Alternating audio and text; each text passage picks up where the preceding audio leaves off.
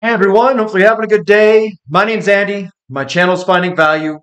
Today we're gonna rip through Twitter, rip through X, see what people are talking about, give you my financial opinions. I may or may not think differently than either yourself or the people who are doing these posts. And we'll rip through it. And if you want to follow me, it is at finding_finance. And you can join our community at finding-value.com. Use the word discount in the coupon code if you'd like to get a discount. So, ripping through, we've got Nick. The dividend snowball happens fast. First, a dividend covers your phone bill. Then the dividends cover your weekly grocery bill. Then the dividends cover your monthly mortgage bill. Then your dividends cover all your yearly living expenses. And then it covers your property taxes. And then it covers your second home. And then it covers your health insurance when you retire, etc., etc. That is what dividends do. Dividends come from the cash flow of companies. So when you look at a company, a lot of the times when you evaluate a company, it will be a percent that they pay out in dividends. It can range from 40%, 10%, all the way up to 80, 90%.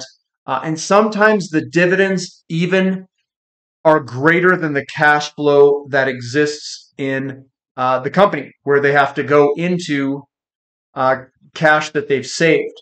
Sometimes that's happened. So dividends are or could be an important part of your portfolio and an important part of your strategy to get out of working a 9-to-5 job. That is one aspect that I am using. And sometimes I put my savings into physical precious metals and I play the ratio game over in the physical metal side.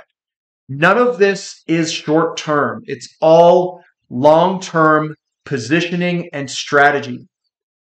That is how you get ahead. It's not, I'm going to try to time the market with an option call that expires tomorrow. Like, that is just, I mean, you probably have a higher percent gambling, putting it on red or black or something on a roulette table. Long-term strategy is about positioning. It's about thinking about what you're doing and having a strategy when you invest. I'm not saying that my strategy is the best. It is a strategy, and it's a strategy that I'm deploying.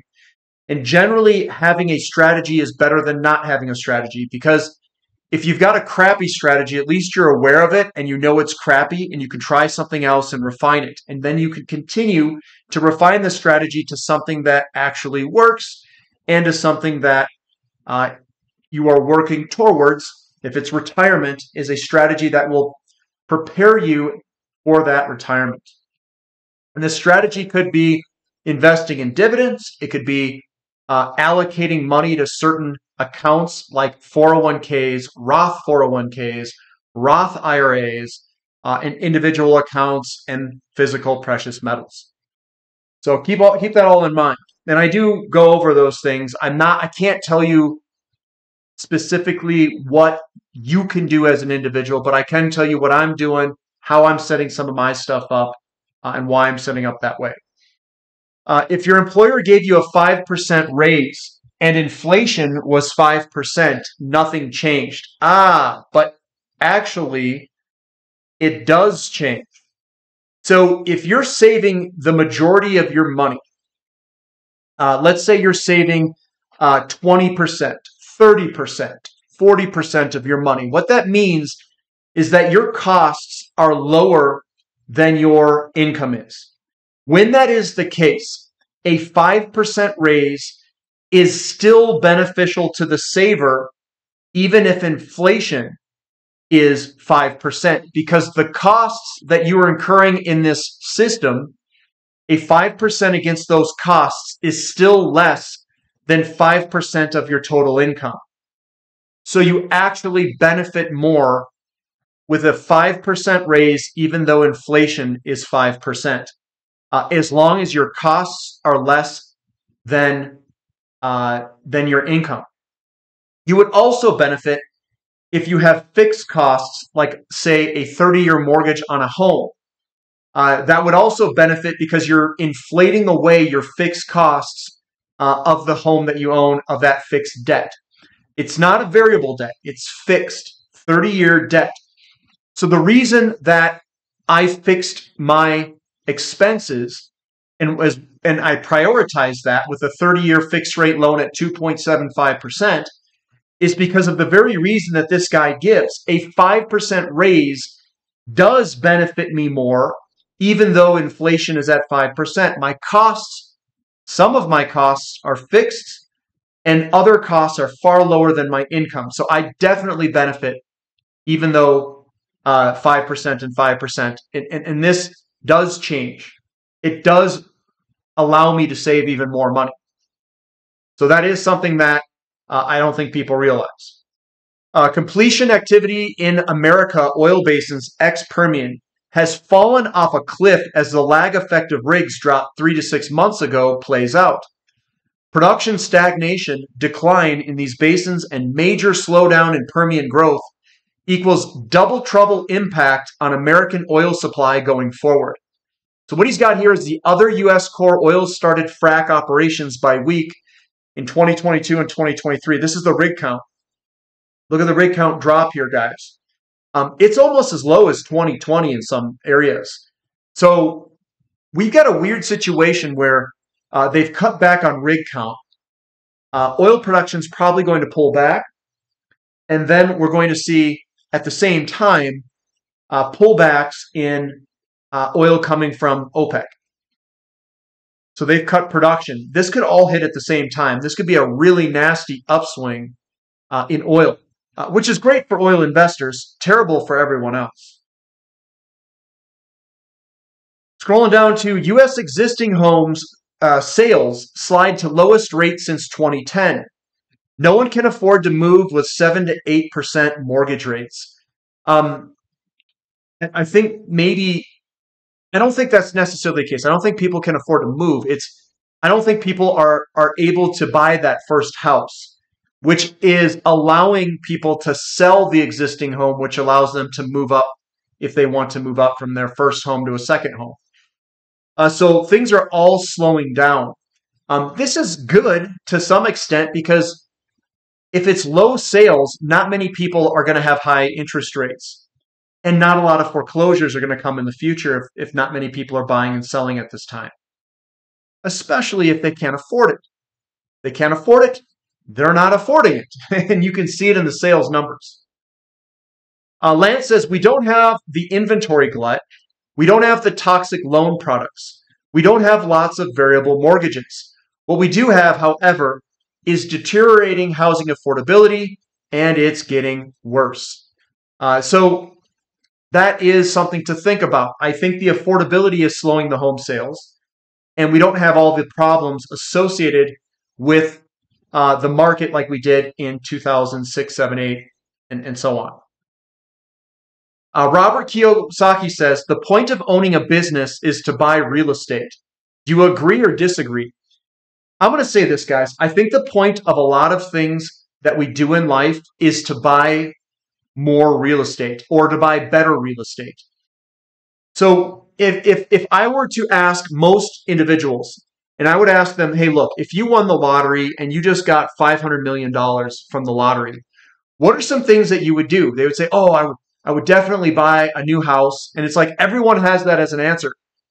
They would probably buy a house that's different than from the one that they're in. And that's one of the first things that comes to most people's minds. So when I hear some of these people, if there's going to be this like large amount of inflation, that home prices are going to go down during a large inflationary period, I'm like, okay, if you were to add a zero to your account right now, if you were to 10x your wealth, everyone, what would you do? And you're like, I'd probably buy a house. Because if the home prices didn't go up and you 10x'd your account, most likely more people are going to buy homes.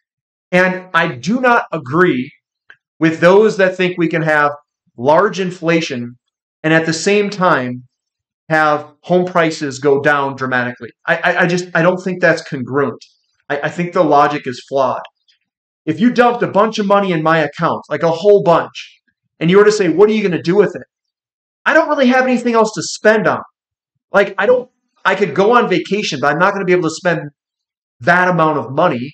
So really, I'll buy a house or update the house or fix the house. That's really your only options.